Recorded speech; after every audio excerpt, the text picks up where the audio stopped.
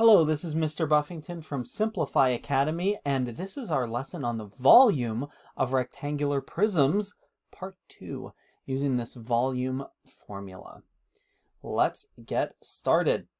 First off, we're going to talk about this formula, volume equals the base times the height. We're going to set up a pyramid, and it'll make sense when I do it, and we're going to practice a lot. So, quick recap on the base of a rectangular prism. When we're talking about the base of a rectangular prism, we're talking about the area of the base. And we represent that using the lowercase letter b. In this case, the area of the base would be this. And our base is equal to the length times the width. In other words, 4 times 2, or 8 square centimeters that you can see right there. Now, the base or the volume formula that uses that base looks like this. We find that base, the area of the base, and then we multiply times the height. So in this case, it would be 8 times 1, which leaves us with 8 cubic centimeters. That's the basics, and just a recap, and you probably recognize this slide from yesterday. Now, let's look at the volume as a base times a height. This formula, we're actually going to break down into what we call fact families. But before I do that with this formula, I want to do fact families with a multiplication equation that you might remember. 20 is 4 times 5. That's pretty straightforward, right? 20 is equal to 4 times 5. We would say that 4 is equal to 20 divided by 5. And 5 is equal to 20 divided by 4.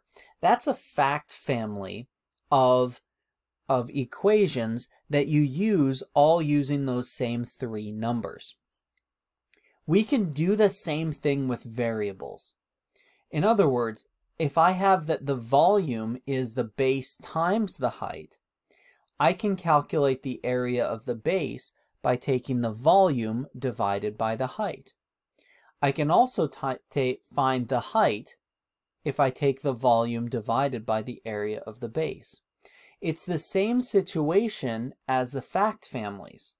The same exact situation. All right? And we're going to use those equations that you see there to calculate the volume, the area of the base, and the height. If you're ever given 2 of those, you can calculate the other one using one of these formulas. Now, an easy way to remember these formulas is to draw a pyramid. Anytime you have an equation that's set up this way, you can use a pyramid where you set the volume in the top, and then you've got your base times your height there. So if I'm trying to calculate my volume, I would cover up my volume, and then you notice I have my base times my height there. BH, base times height, you're good to go. If you're trying to calculate your base, cover that one up, and look, you've got volume divided by height. And that's how you would find the base. If you're trying to find the height, you cover that one up, and you've got volume divided by base, or V over B, just like you see in the third equation there. So we're going to use this pyramid. If you like it, use it. If you don't like it, throw it away and just use those 3 formulas you see there for calculating volume, base, the area of the base, and the height. First off, in this one we're going to calculate volume. Calculate the volume of a rectangular prism that has a base area of 14 square centimeters and a height of 3 centimeters. This one's pretty straightforward. Now, if we're using our pyramid, we are calculating the volume, so we will be doing base times height. And then we just plug in the numbers, 14 square centimeters times 3, which gives us 42 cubic centimeters. Volume, remember, is 3 dimensions, so it's in cubic units. In this question, we're going to find the base. So we're asked, calculate the area of the base of a rectangular prism with a volume of 54 cubic inches and a height of 9 inches. So if you're using the formulas, you would use this formula here. The area of the base, B, is volume divided by height. If you're using that prism or the pyramid, that I suggested at the beginning as a quick reference, You would set it up like that, and because we're looking for the base, you would cover the base over with that hexagon there, and volume divided by height. Let's go ahead and set that up. 54 divided by 9, and that equals 6. Because it's calculating the area, it's going to be square inches. The last thing that you can calculate is the height. And this is the type of question you'll get. Calculate the height of a rectangular prism with a volume of 21 cubic meters, and the area of the base is 3 cubic or square meters. With this type of question, you would use this formula. If you're using that pyramid, you would go ahead and cover over the height because that's the one you're looking for, and that would leave you with volume divided by base.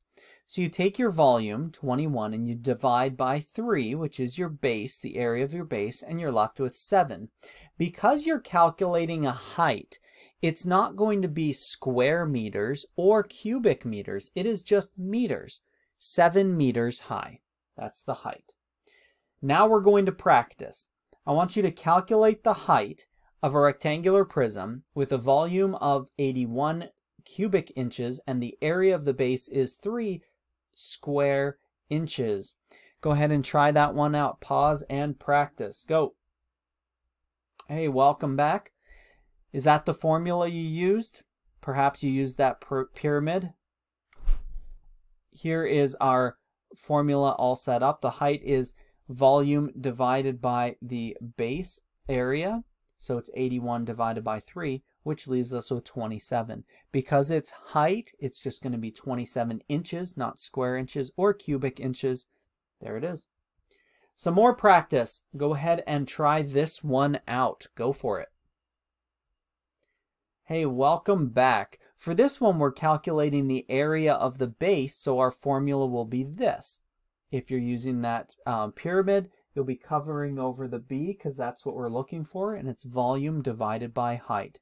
In this case, our volume's 42 cubic inches. Our height is 6 inches, so we're taking 42 divided by 6, which leaves us with 7. It is an area that we are looking for, so it's 7 square inches. Time for the last practice problem. I want you to try this one out. Pause and practice. Go for it. Calculate the volume of a rectangular prism with a base area of 11 square centimeters and the height of 12 centimeters.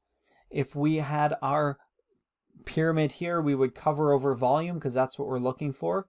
On the bottom, we have base times height. And you might remember this formula from our previous class. The volume is equal to base times height. So we're just multiplying 11 times 12, which gives us 132.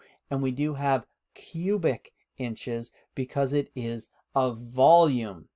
Couple of things to remember. You can use this formula, volume equals base times height. The pyramid is optional, absolutely optional, but it's a helpful tool to be able to calculate the volume, the base, or the height. But you can certainly use the formula and rearrange that formula as needed according like a fact family like we did at the beginning. I hope that video was helpful for you. Make sure to practice using the worksheet and good luck on your quiz. Have a wonderful day.